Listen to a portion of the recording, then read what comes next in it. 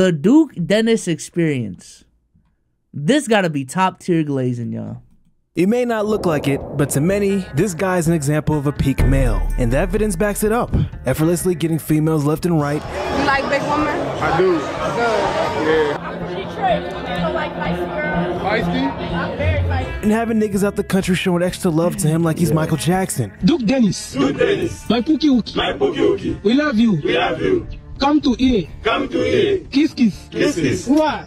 Happy birthday to you. Ladies and gentlemen, we have a problem. This shouldn't be happening so easily and effortlessly. Damn. And I think it's time to properly make a video on this situation that's going on. Duke, to many, is inevitable. And as we go through some Inevitable? What is he, the Denver Nuggets? Yo! compilations of videos, you're not only going to see this whole movement he's got going on his luck, but maybe it's just an art that he's developed over time. But how did this so-called Duke Dennis experience start? Well, in short, I will say though, I think motherfuckers got internet personalities. People get known for certain shit. For the thing you get known for is being aura man is crazy. The thing you become a meme for is becoming that guy, and that shit actually work is crazy. I can't lie, dude. be tall, and get money. But the actual answer, it starts right around here, when he was a broke nigga in the military. Duke was indeed broke, and in the military trying to make a name for himself. It definitely was like a part of my journey. But as I get older, I know like, it definitely taught me some valuable like traits, like discipline and things like that. But other than that, I feel like I wasted a lot of time. I feel like my life didn't really start until I got out. He quickly realized that to him, this was a waste of time and he was getting older and not really making money, or the money he wanted to make wasn't there. He went into detail with his army story time he made a while back. They really did me Y'all can't see him. Y'all can see him. Hold on. I'll put myself down here. dirty, you know what I'm saying? So in Germany, here I was in Germany on the other side of the world. My mama and them was still in the United States. I was lonely. I ain't had no friends. I was mad. I ain't had no car.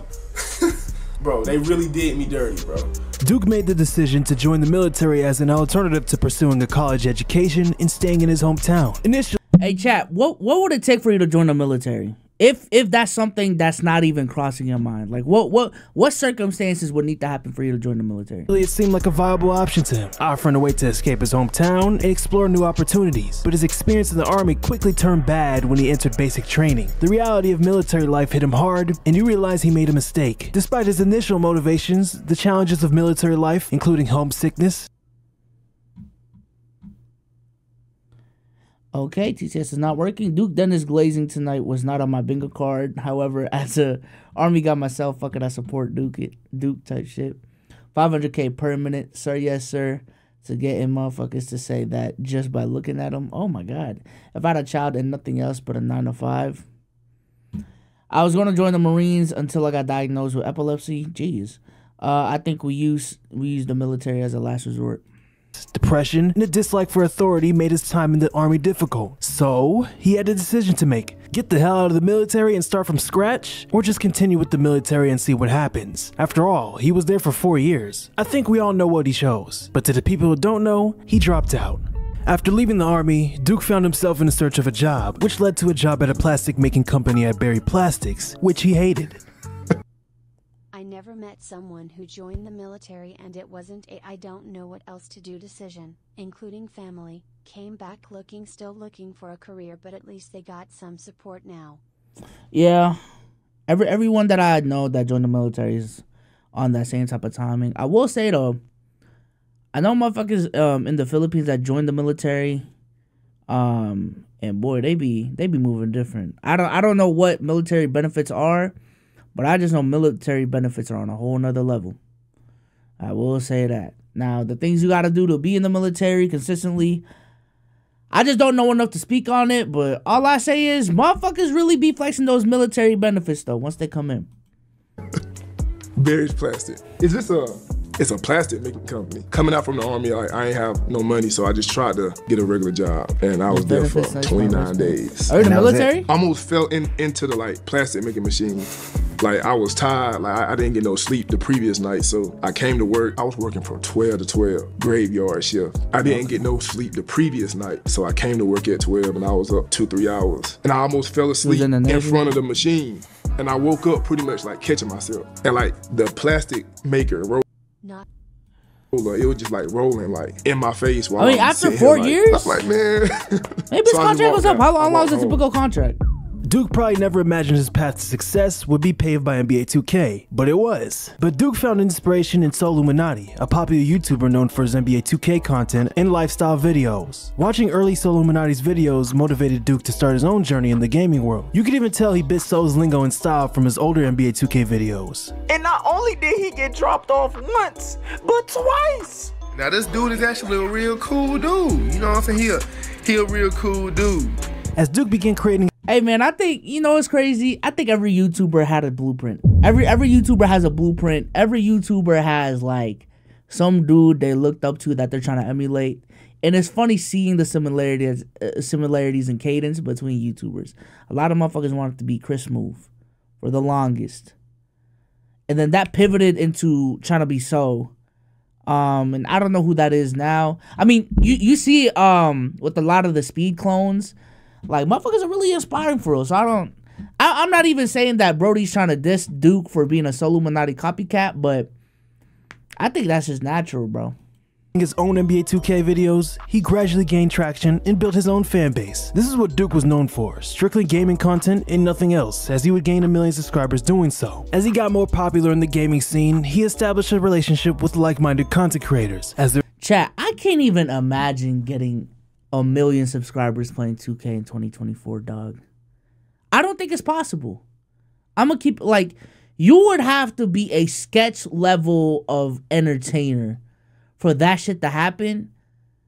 And I don't think that's possible in 2K, dog. Like, I see if you get a channel to 300K, 400K in 2024, yeah, no, I can still see that. But, bro, getting 1 million subs in 2K, that shit is dead, dog. Let alone Twitch. You gotta already have the foundation to get the mill. Yeah. Their individual channels gained traction and popularity. They realized the potential of joining forces to create something even bigger, which was obviously AMP. Eventually, the idea of living together under one roof in Atlanta took shape. This move not only strengthened their friendship, but also solidified their status as a force in the digital content creation landscape. But why am I saying all this? And what does this have to do with Duke, you may ask? I can't lie. When AMP formed and they added Kai as a regular, that confused me.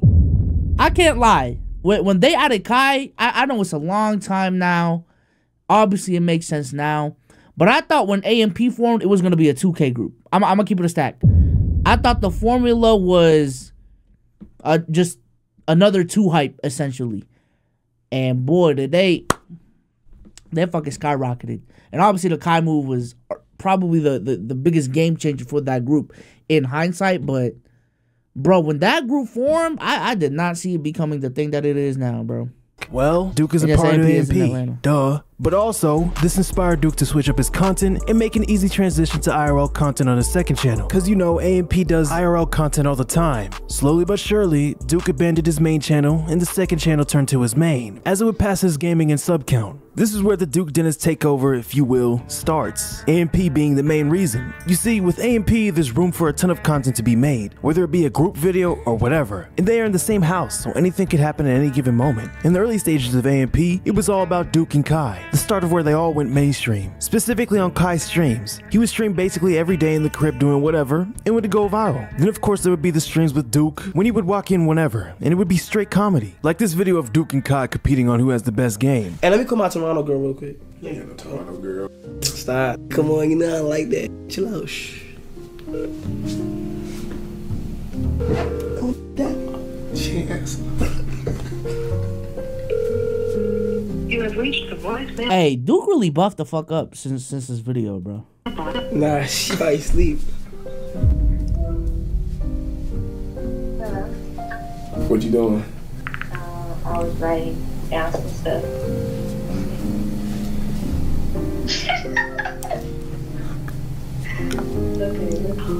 Let me know when you outside.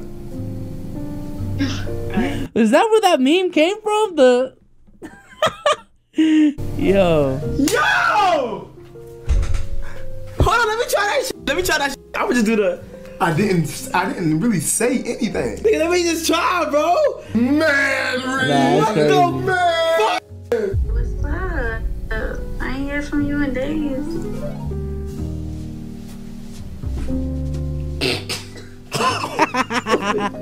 Nah, my friends. Unspoken Riz, bro. I'm dead ass talking to you, but this on the phone.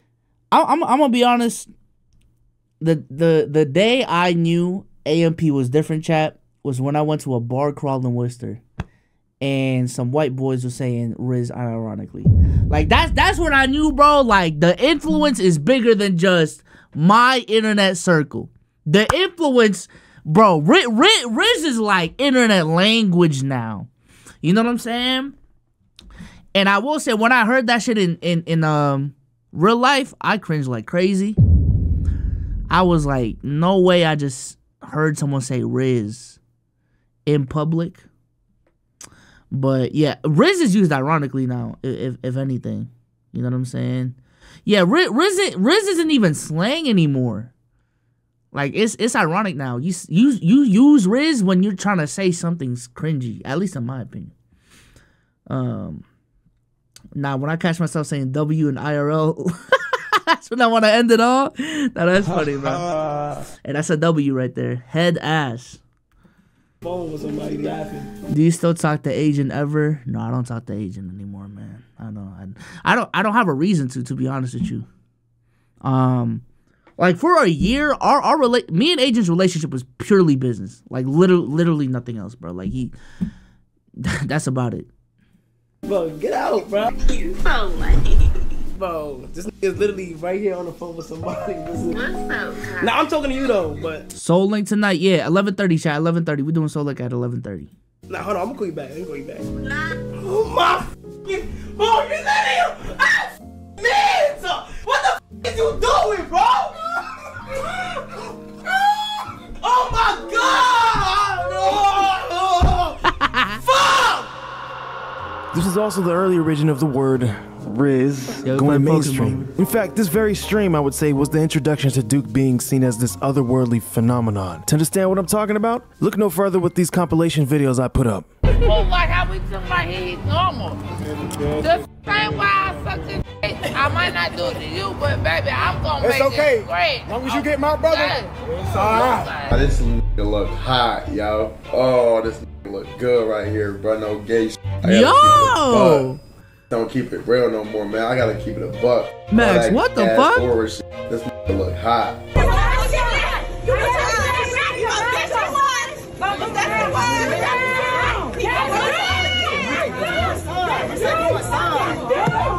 What the? Oh, nice, Glaze. Hey, chat. That's Pete Glaze right there. Yeah. They was about to jump, girl, and they said, wait. Is that Duke Dennis? What the?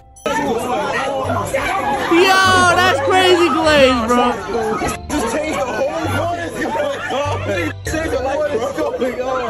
Look at him. Still acting like the man. Yeah.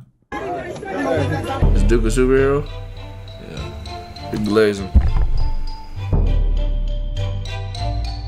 What the?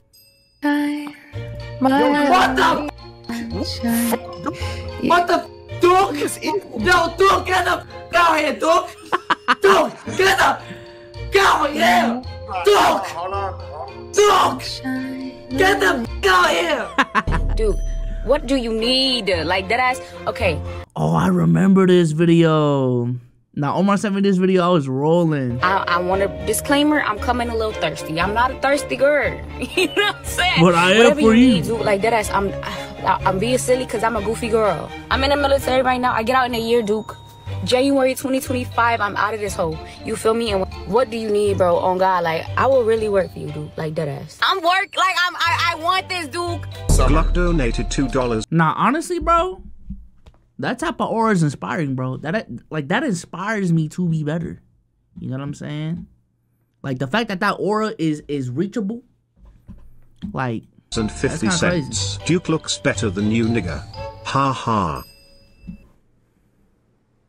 In return, these clips help bolster Duke Dennis to the top in terms of online presence. I mean, you got niggas making deciphering videos on how he's able to maintain this, dare I say, aura at this age. And people think this shit is luck on how he got here, but I don't know who needs to hear this. But no, it's not. Maybe a little bit, but based on his upbringing, this man had it rough. He knew willed his way to the top. The army didn't stop him from getting to the top, which to him was content creation. It's proof with hard work and dedication, and maybe a little luck, you can make it anywhere.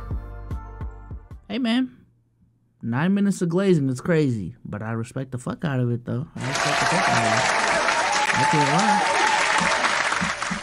That's W glazing right there.